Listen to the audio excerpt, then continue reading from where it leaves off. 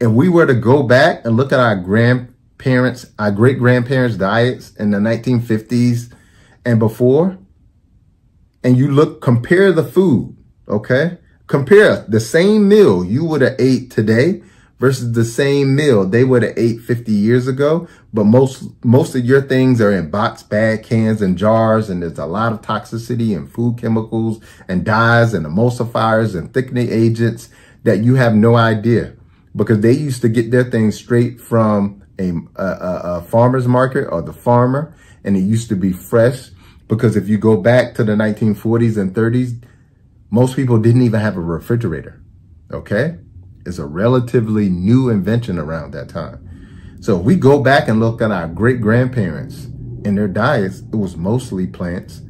It was mostly organic, okay? Because the new agri-system of spraying everything with toxins, pesticides, herbicides, and insecticides wasn't heavily in place then, okay? So it's hugely important, you know, and understand that you have to be the gatekeeper of your toxicity that you put in and on your body and in your environment, because we are not taught this. Even as a pharmacist, they did not teach us about this, okay? Even as a pharmacist. So toxicity, not taught about that. Again, yes, I took a toxicology class. Did it teach me anything about the toxicity that is in food? How to watch out for the toxicity that is in the water, etc.? No, it did not. The number two thing we're not taught as healthcare professionals in school, nutrition. I know this sounds crazy to you, because I hear people say this all the time. They went into their doctor. They had gallbladder surgery or gallbladder stones.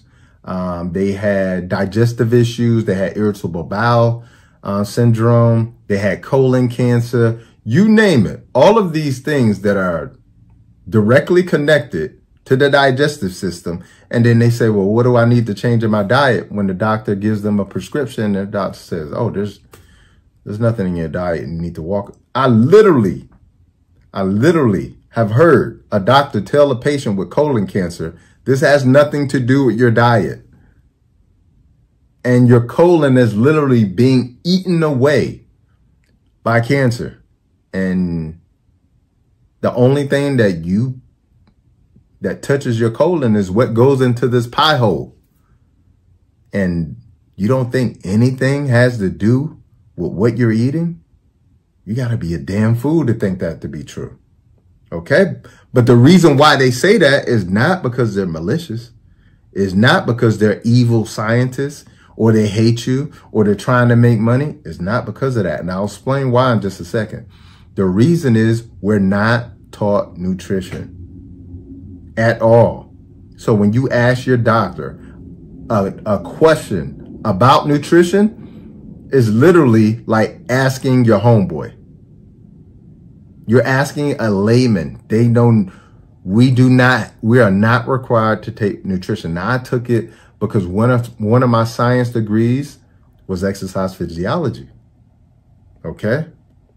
So I had to take a nutrition course, but other than that, I didn't have to take anything. All right? So we are not required to take nutrition courses, which means that we can't guide you in the foundation of health, which is what you eat.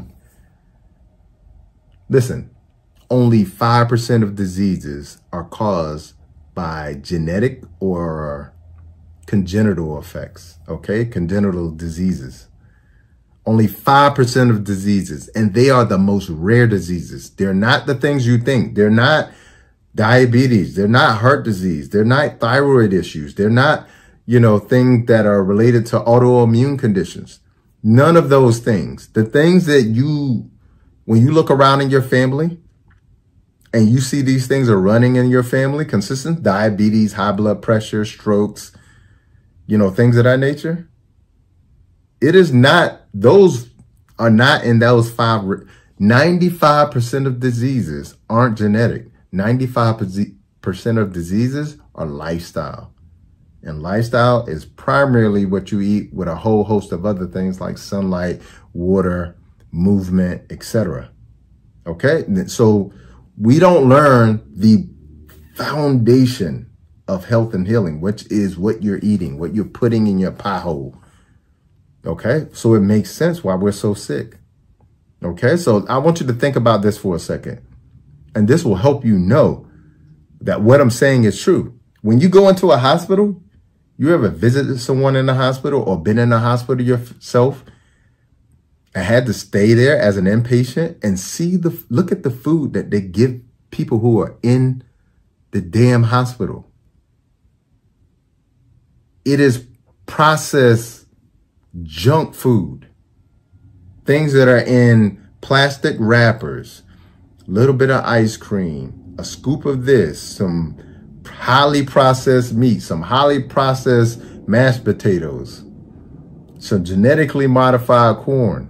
Okay, now that's what they're feeding people who are actually sick and in the hospital. Okay, but here's why I really want you to take a look at for a second, and then you'll really know that they do not teach us nutrition. Otherwise, we're just being intentionally ignorant. Look at the cafeteria, okay, where most of us as healthcare professionals go to eat on our break. Look at the food they're serving there. Highly processed, unhealthy food in most hospitals. Look at the restaurants that are in hospitals. Most restaurants I see in hospitals are like Taco Bell and McDonald's. I literally worked at a hospital that had a McDonald's in it. And guess what? You would see healthcare professionals, doctors, pharmacists, and nurses in line on their break at McDonald's getting food. That has to tell you we know nothing about nutrition. We were not required to take it. We know nothing about it. Everything that most doctors tell you about nutrition is layman's advice. It's stuff they Googled. Okay? It's stuff that they think is true. Okay? And that is very dangerous. Okay? And take a look at most healthcare professionals. Most healthcare professionals, although they pour their heart out to their patients, spending 14 and 16 hours at the hospital, most healthcare professionals are unhealthy too. They're on just as many medications as you are. They're just as overweight as you are. I remember being at a potluck at work, and one of the doctors brought in a 7-cheese macaroni. And when you went to take the spoon to run the spoon through it, to stir it up, I mean, it sounded like mayo. It was so thick going through it. And I was like, man, that's going to give you a heart attack. And he was like, don't worry about it. I'll just take another one of my Lipitor's, which is for cholesterol. So it tells you we know absolutely nothing about nutrition. They do not require us to learn it. And that is a foundation of health and healing. Number 3, the microbiome. Okay, that's the good bacteria in your gut. But here's the other thing.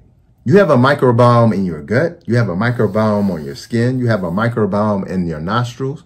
Women have a microbiome in their vaginal canal. You also have a microbiome inside of your mouth as well too. And here's just a few functions of your microbiome, that good bacteria garden in all the places that I just named. Helps you to digest and break down food. Okay, that sounds pretty important, because you can eat all the healthy food you want, but if you can't break it down, you can't get the nutrients out. And it turns into waste in your body and can't be transported out of the body because it's not properly broken down. And now it turns into a toxin. Okay, so it helps to digest food. 70 to 80% of your immune system comes from where? Your microbiome. So if you're a sickly person, you probably have an unhealthy microbiome. Number 3, it helps with mental health. It is key and instrumental for both serotonin and dopamine. We know dopamine gives us that I accomplished something, you know, that feel good feeling that we get when you get like 1,000 likes on Instagram or on YouTube, 1,000 views or whatever it is. And you feel good because you feel recognized. Guess what? That's dopamine. And guess what? The microbiome, it helps to produce dopamine. and also serotonin. And it's 90% of serotonin. And serotonin is known as the happy molecule. Okay? Because it keeps us happy. So as it drops down, guess what? We get less and less happier. Okay? So an unhealthy gut leads to mental health issues like depression, anxiety, etc. All right? It's also good for the skin as well, too. So you got skin issues. As I told you, we got a microbiome here. We got the microbiome, even in our gut, is intimately connected with our skin as well, too. But the microbiome on our skin helps to protect us, okay, from fungus and bacteria. But it also converts the oils that are coming out of our skin into like a natural moisturizer. This is why when you eat healthy and you have a healthy microbiome, your skin looks glowing. And the tone is great as well, too. All right. Also, the microbiome produces its own antibiotics, meaning it can produce antibiotics, those ones that you get, you know, from the synthetic kind, the prescriptions. The microbiome is capable of producing its own antibiotics to fight off viruses. To fight off bacteria. But it also can produce things to fight off viruses as well, too. Okay? And I'll tell you this, the prescription antibiotics kill your microbiome. Put that in perspective for a second. They absolutely kill and murder your microbiome. All right. And then also it helps to maintain blood pressure as well, too. This is why unhealthy gut can lead to high blood pressure as well, too. And that definitely was part of my problem as well, too, because I definitely had an unhealthy gut.